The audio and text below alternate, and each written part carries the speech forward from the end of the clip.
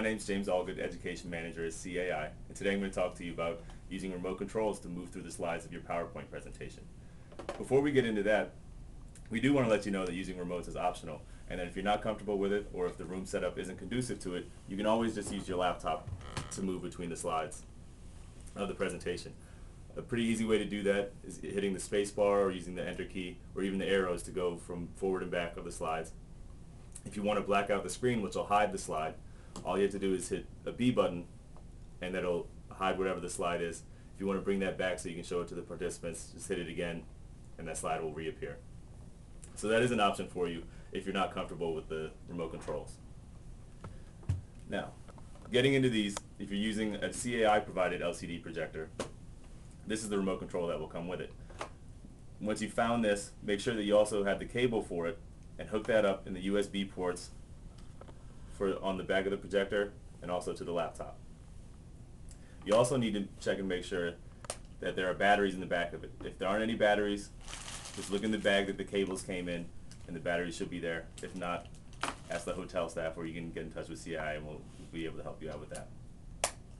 To use this, once it's been hooked up and the projector's on and the laptop is on, all you need to do is hit the power button, and then once the presentation has been pulled up on the screen, there's arrow keys right here and right here that you can use to move forward and back from slide to slide.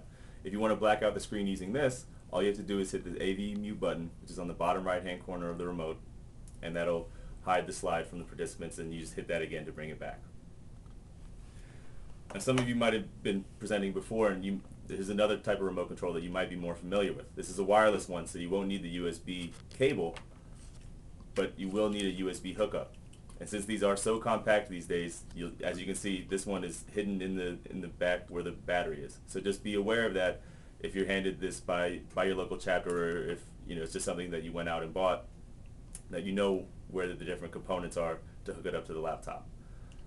Once you get that hooked up, there are pretty standard buttons of forward and back, and also to black out, that button right there.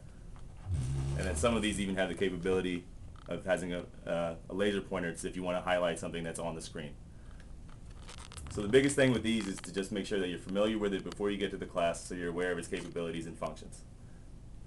And similar to when you're hooking up the cables, if you have any questions about how to use these or how to hook them up, feel free to ask the hotel staff, or even ask for a volunteer from the audience. A lot of people would like to help you out with that, or feel free to call CAI.